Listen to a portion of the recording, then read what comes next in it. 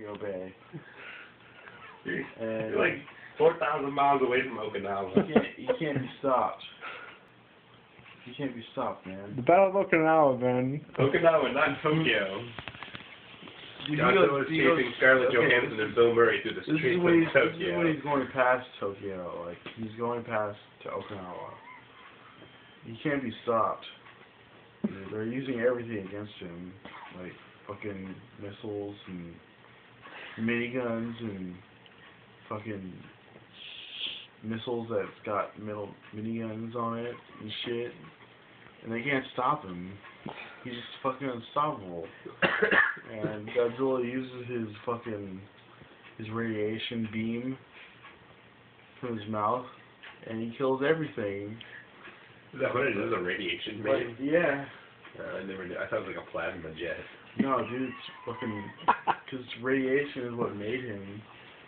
And so the radiation fucking, like, fucks everything up. Like, all kinds of rescue programs and shit. Godzilla's just a giant ghoul. And... Ghoul. No, he's not. Listen. Fucking Godzilla's like... Alright, I've beaten out you humans. You all humans have like fucking 20 seconds to get the fuck out. Godzilla gets a real warning. So he's like fucking everybody up. He's fucking everybody up, and then Weapon X appears. The fuck? And Weapon X is like, fuck you, Godzilla, we know your shit, we're gonna beat your ass. And Godzilla's like, oh, hell nah. And Godzilla starts fucking fighting with Weapon X. And Weapon X shoots these fucking flares up.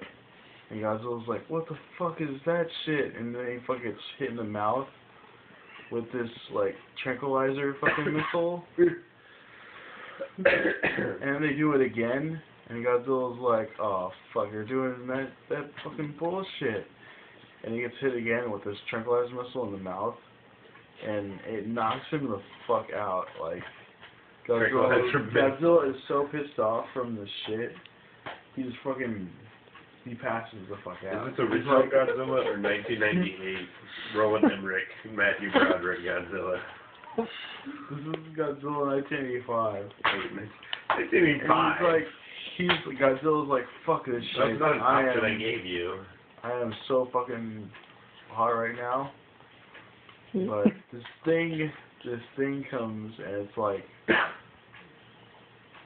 oh god, it's like the weak point of every single nation and fucking named enemy on the face of the planet.